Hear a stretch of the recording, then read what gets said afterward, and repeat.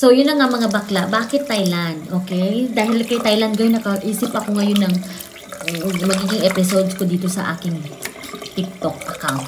So, bakit nga ba ang daming gustong pumunta sa Thailand at ang daming mga young educators or let's say young professionals na gustong pumunta sa Thailand? And bakit ako personally, I would advise or encourage you guys to go to Thailand and teach? First, salary, bakla. Pinaka-first in the list ang salary, day.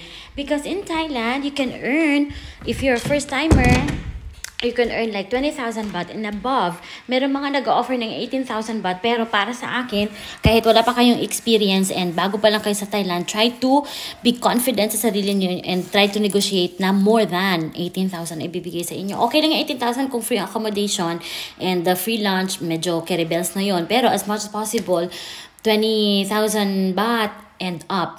Keri boom boom. Kasi kahit first timer nga, yung mga coworkers ko din before, like first time teachers sila pero yan, napasahod din naman sila ng like 28,000 baht. So, first talaga sa listahan ang salary. Pangalawa, bakla, dahil ina-address ko nga ito siya sa lahat or sa like young professionals, that means to say, even if you're not an education graduate or hindi related sa education ang napagtapusan mo, ang degree mo, ang diploma mo, that's okay. You can still teach in Thailand as long as meron kang basics sa pagtuturo, of course. And it would be better kung nakapag-earn ka ng units. But then, in general, kahit hindi ka education graduate, nurse, accountant, or like BSBA ka agriculture, you can still teach in Thailand. Nasa diskarte nyo lang din yun. So, yon. Pangatlo, mga bakla, I would say extra classes.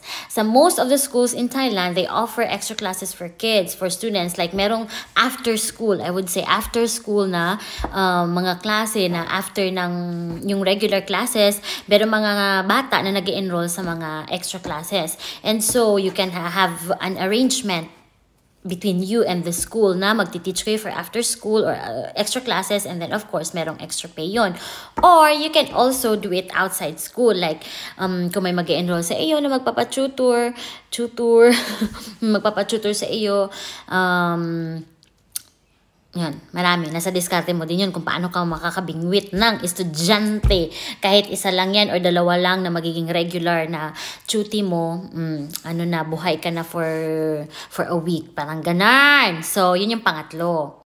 Pang-apat, mga bakla, related sa pera, I would say cost of living. Ito talaga ang pinaka-the best kasi ang cost of living sa Thailand ay somehow cheap. Cheap talaga siya kesa sa Thailand. Kesa sa Pilipinas. Like, you can afford to rent your own place, or things like that.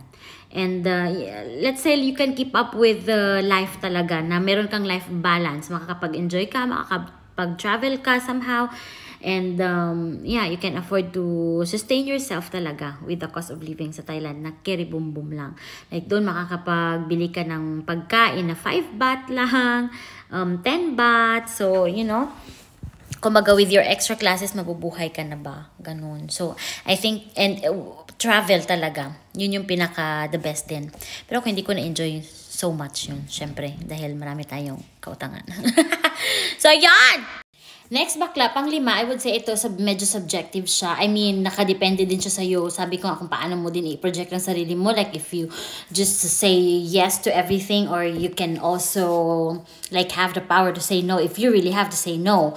Pagdating sa workloads, work is work, off is off. So, kung ano lang yung trabaho na nakalaan sa'yo, bakla, yun lang din talagang gagawin mo. Pag off mo, pag Saturday, Sunday, talagang off mo yun. And, ito talaga, the best din siya kasi, diba, hindi naman lingid sa ating kaalaman na sa Pilipinas, yung Saturday and Sunday is a seminar nila, ganun, or like may mga events, or like, parang ano na talaga, sobrang occupied talaga na like 24/7 yung pagiging teacher ay yun. Pero syempre nakadepende naman yun. But yun na nga, sa Thailand, somehow, pag off mo talaga, they would like respect naman na pag araw ng trabaho, pag araw ng off. Ganon. So, very, very seldom lang yung may mga events ng Saturday. Very seldom lang talaga yun kung inaalala ko. But most of the time, I mean, off. Ganon. Workloads. Pagdating sa workloads, and not so much of the paperworks. Yeah. May mga schools, may mga, ito naman medyo katamaran ito na istorya dahil, no? Pero may mga schools talaga sa Thailand na hindi na nga nagre-require na mag-submit ng lesson plan every week. Every day or every week, no, not so much of the paperworks, more of ano sila, like yung talagang classroom setting talaga, kumbaga evaluate ka din nila sa classroom setting kung how actual teaching mo ganun, less paperworks ganon.